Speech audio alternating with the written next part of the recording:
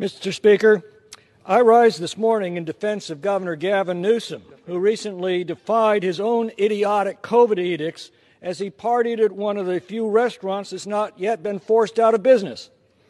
I defend him because he was doing what we once all did in a free society, make our own decisions over what risks we're willing to run and what precautions we're willing to take according to our own circumstances to protect our own health.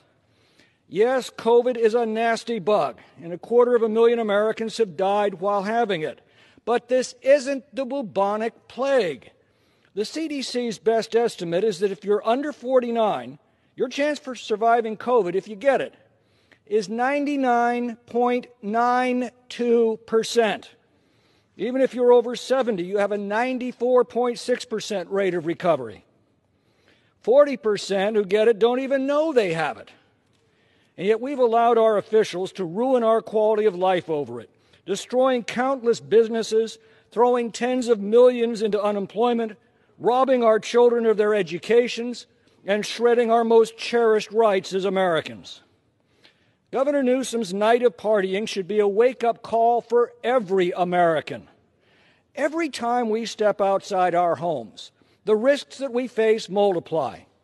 A free society assumes that its citizens are competent to assess those risks, balance them against the avoidance costs, and to manage their decisions in a generally responsible way.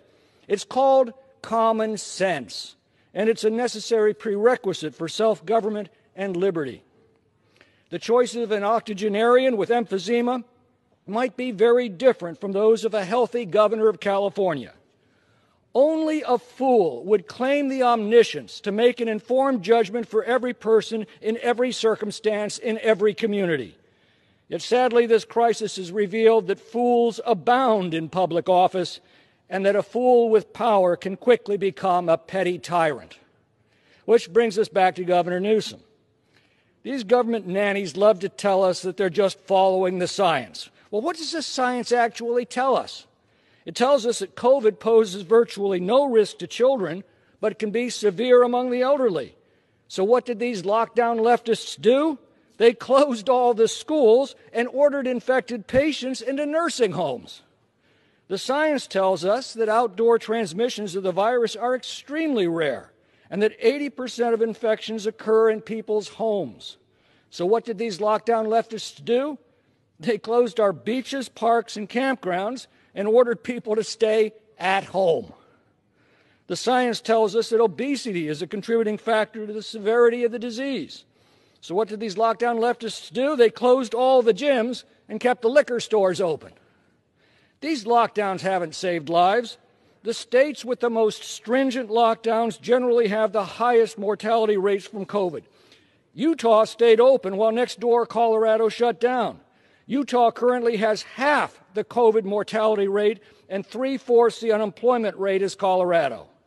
But the lockdowns have cost countless lives, from suicides, drug and alcohol abuse, domestic violence, and deferred health screenings and treatments. Recently, Governor Newsom demanded that restaurant diners replace their masks after every bite, but also minimize the times they're taken off. I guess that means you take really big bites. Thanksgiving dinners are allowed in California, but only when they're held outside, guests are seated 6 feet apart, and they last no more than 2 hours. Now, it's all right to use the bathroom, but only if it's frequently sanitized. Otherwise, presumably, you'll just have to use the bushes. And for God's sake, no singing.